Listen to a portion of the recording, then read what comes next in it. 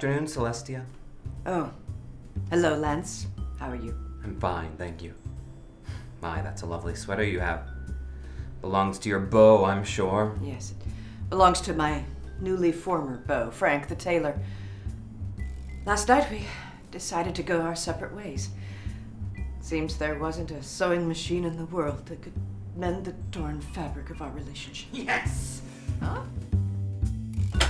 I mean, I'm sorry for your loss. Celestia, I want to talk to you about my feelings for you. Your feelings for me? You mean in a man-woman way? Well, seeing as I'm a man and you're a woman, yes. Celestia, I was hoping you might consider me as a romantic suitor.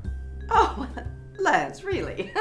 I find you infinitely adorable, but I'm old enough to be your incredibly attractive and curvaceous, slightly older friend. I think things are perfect between us the way they are. I've never considered you anything but a dear acquaintance with a nice set of shoulders and touchable-looking hair and a certain quality of stamina that might come in handy sometime. Celestia, I was hoping we could speak for a bit if you had a moment.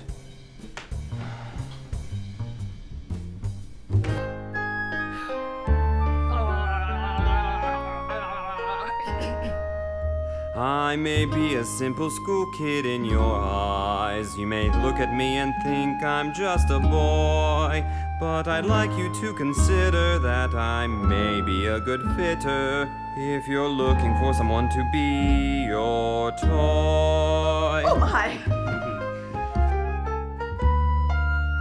I'm a suitable young lover, and you might be so inclined to allow me to inform you of my strengths. I like to listen while you glisten, hoped your lips I'll soon be kissing, as my love for you grows to extraordinary lengths. I need a slightly older woman who can show me the ropes, who can ravage me and take me now. Oh, please don't dash my hope. We'll have times you won't forget-y. Please tuck me into Betty. Dearest, take me and do with me what you will.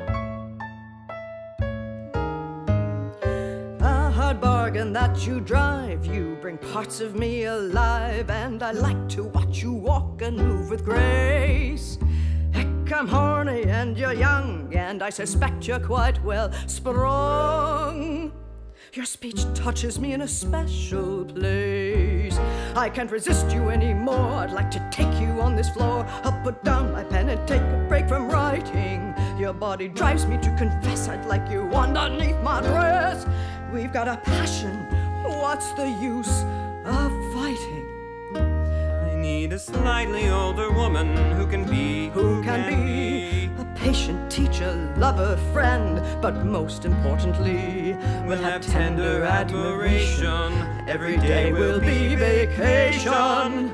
Dearest, take me and do with me what you will. Let's waste no more time, no more time. I want to